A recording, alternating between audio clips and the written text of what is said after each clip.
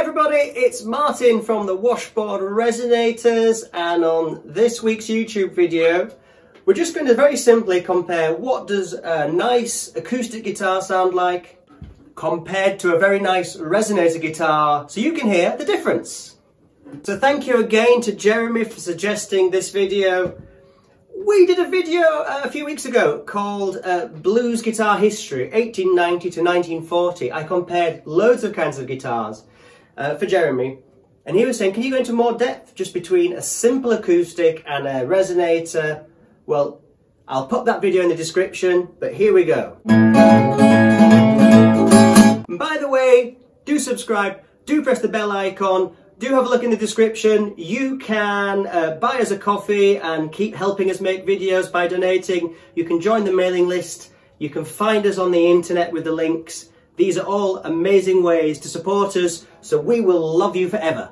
So I've got a lovely Gibson L-1 from 1929, a very classic blues guitar. You'll see Robert Johnson using one of these in the famous photograph.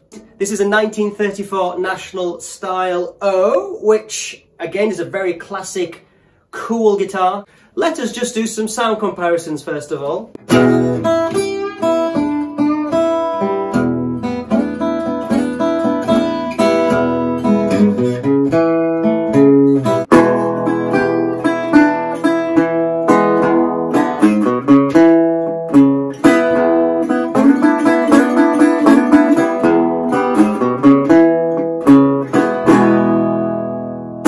So for those of you wondering what the differences are between a normal acoustic and a resonator, you should hear the normal acoustic is quite mellow, quite soft.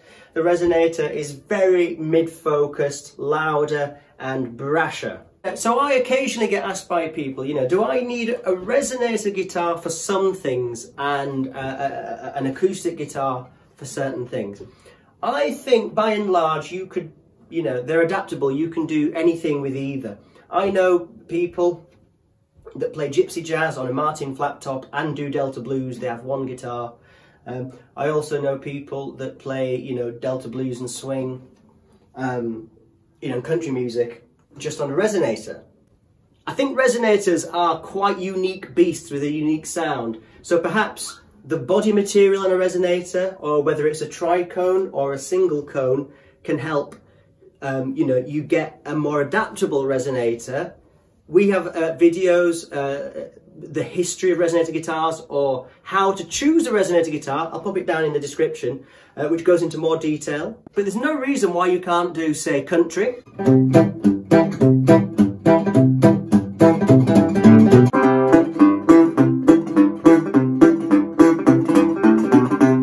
Or swing.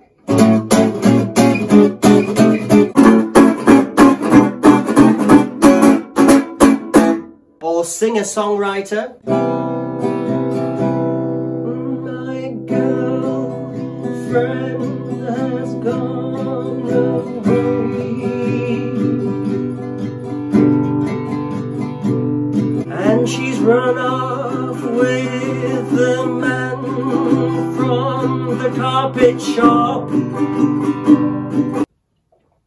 So there we go. I hope that if you are new to this kind of stuff, and you may be thinking about getting into a resonator, it just gives you a very, very basic idea of what the different sounds are.